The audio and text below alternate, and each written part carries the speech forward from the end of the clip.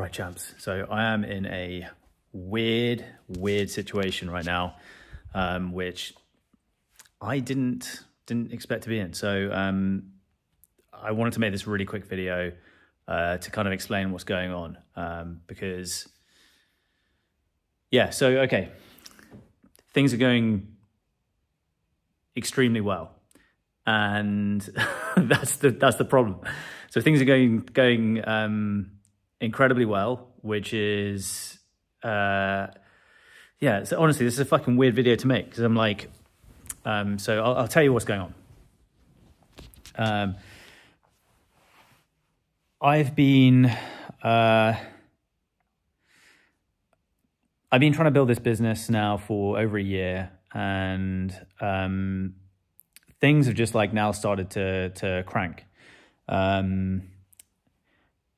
And here's what happens in the kind of like growth cycle of businesses. Like businesses will go up to the point where things break, and then you have to kind of have like a bit of a what I call a consolidation phase. So I like the way I explain it to my clients is that there's growth and then consolidation periods. So growth is where you kind of put the foot down, you just go ham, and then things break. But when I say things, I mean systems. So you just basically lack systems, or systems start to fall or fail at a certain kind of like point. And then you have to kind of like take the foot off the gas, or not take the foot off the gas, but like reprioritize your time and energy to make sure that you focus on the actual priorities. So for me, I've just launched my new program, Scale 20, which the truth is like the initial feedback from my clients has been incredible. I made some massive assumptions about doing things completely different to the rest of the online education space. I'm calling it gamified entrepreneurship. And what I've done is I've come up with a system of skill acquisition and implementation of my clients' growth infrastructure in a way that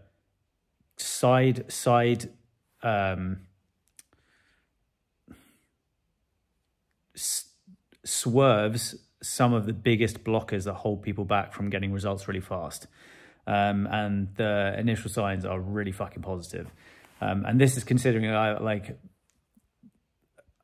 we've been getting banging results for a while now. And this is just going to turbocharge things. So that's the most important thing, is that my core business, helping people essentially build their own businesses and be able to break free and do whatever the hell they want, wherever they want, with whoever they want. And yeah, the good news is that's I feel like that it's in an amazing position, and it's only going to get better and better and better.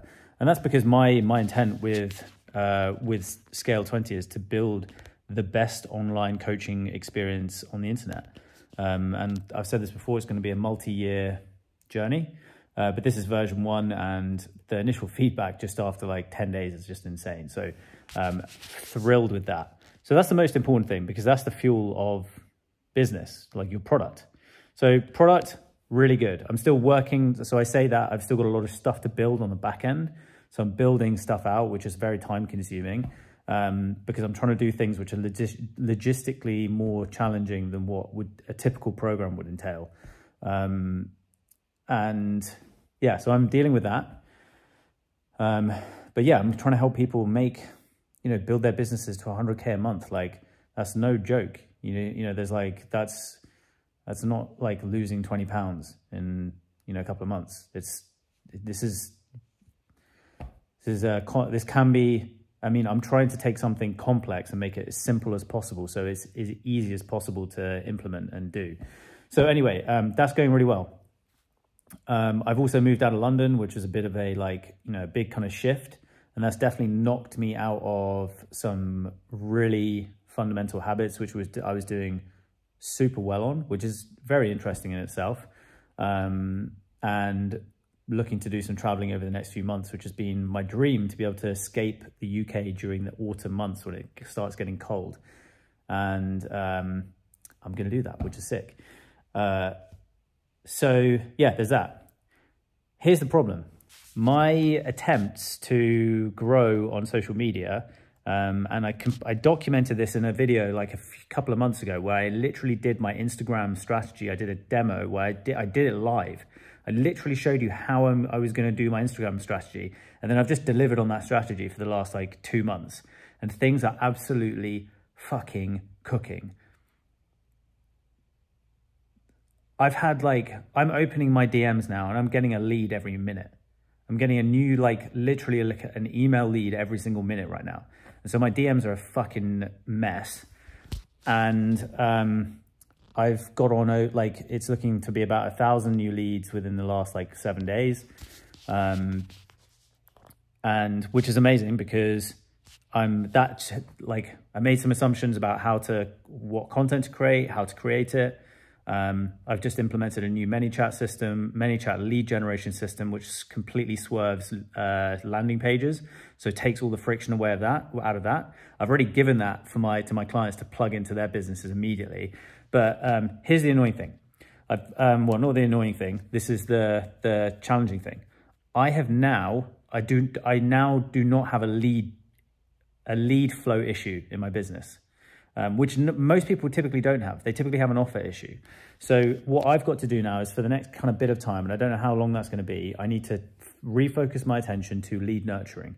So lead efficiency versus lead volume.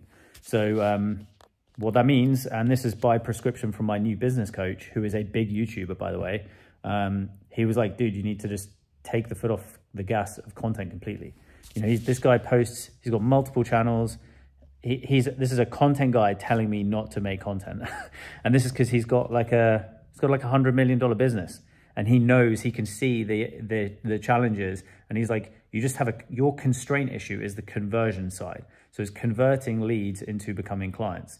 And so he's like, you need to focus all your attention right now on just that until we fix that and we fix the systems involved with that.